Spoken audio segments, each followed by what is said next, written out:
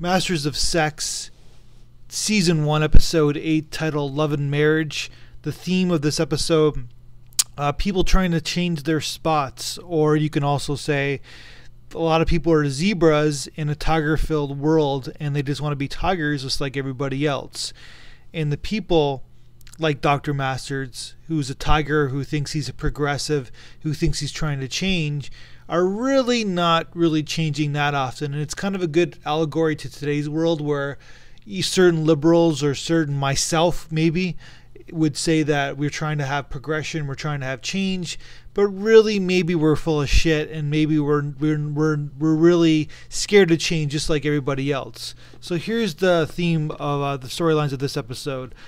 Johnson is trying to get a degree, trying to move up, because she wants to be taken more seriously, and she knows that if she has a degree of some kind, she's not just treated as a secretary and as somebody else's assistant doing all the work.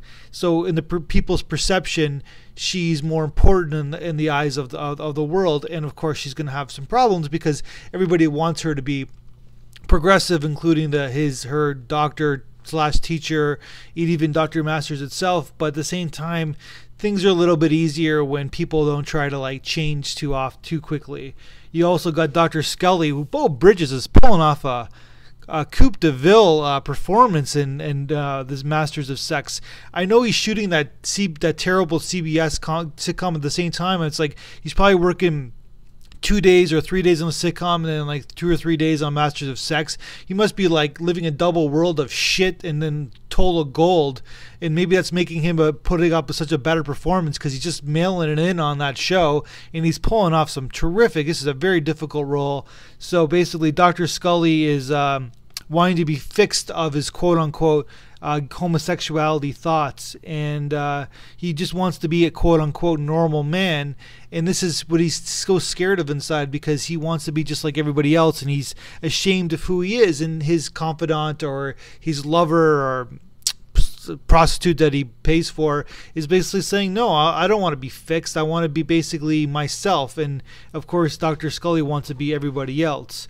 Then you also have the Mrs. Masters in the black handyman / dance teacher storyline, where basically she has to go to the hospital, and then the doctor's saying your boy can wait in the other room, quote unquote boy, and just basically how this world is so disgusting and so idiotic in this Masters of Sex world, pre-Mad Men, by the way, where it's interesting how maybe in 2013, while I'm doing this podcast, in 2063, people are going to look back on certain things that we do, and how disgusting and how we didn't evolve. So socially, you always want to change socially, and that's what makes certain people liberals, because they believe in the social change and who's on the good side of history. But the whole question is that how much do we really want change? Because change is tough, and this is what this episode's about. That's my review.